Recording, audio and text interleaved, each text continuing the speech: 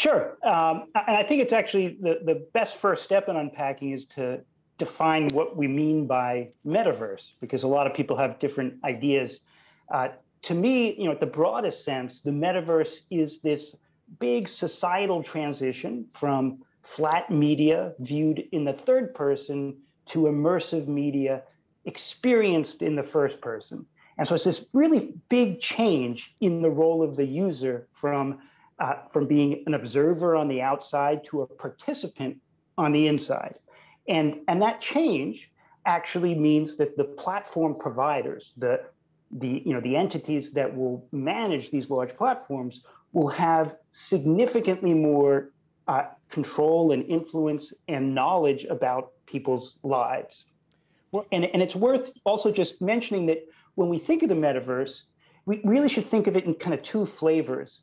It could be a fully virtual world, like a world that you might see Meta talking about, where people are avatars in this completely virtual world, having social interactions. I would call that a virtual metaverse. But it also can be layers of virtual content overlaid on the real world. By augmented reality glasses, I would call that the augmented metaverse. And it's worth mentioning both, because if we think 10 years out, we can easily imagine that people will spend most of their time in the metaverse. They won't be in a fully virtual world most of the time. They might be spending a few hours a day shopping, socializing, having business meetings. But the rest of the time, when they're out in the real world, walking down the street, there's a very good chance that most people will be wearing augmented reality glasses from big companies like Apple and Google and Sony and Samsung, and that will bring the metaverse to be all around us throughout the entire day. Lewis, you've also spoken about the 3 M's of the metaverse, haven't you? Its ability to monitor, manipulate, and monetize us. That sounds all a bit dystopian to me. It does, and it's the best way to describe that is to think about today's social media. Today's social media is really an ecosystem that's built on tracking people, where they click, what they read, who their friends are, profiling people, and then using that information to then target people with content, targeted advertisements, targeted news feeds, targeted introductions to friends. And that's the business model of social media. And it's created lots of problems for society. It creates bias in the world. It could promote disinformation, misinformation. Now, if we look to the metaverse, we could say these same things will happen, but be much, much worse.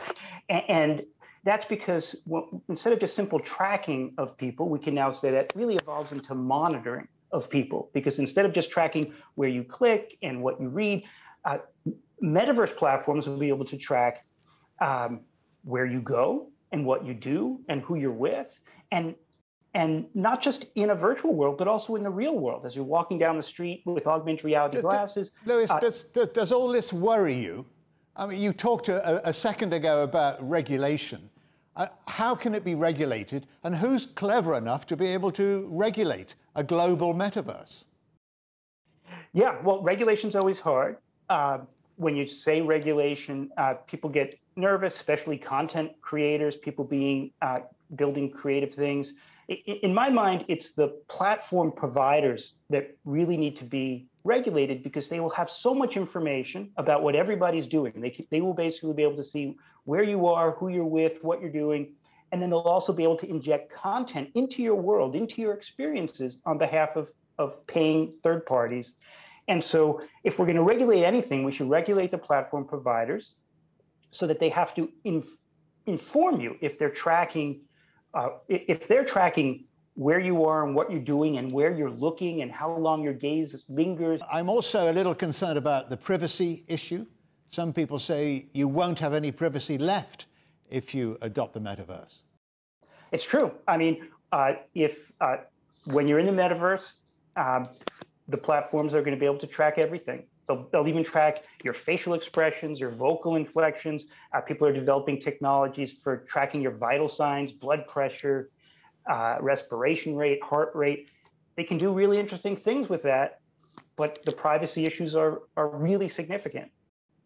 And Lewis, you've worked at the cutting edge of the tech industry for quite a few years now and seen many advances come and go.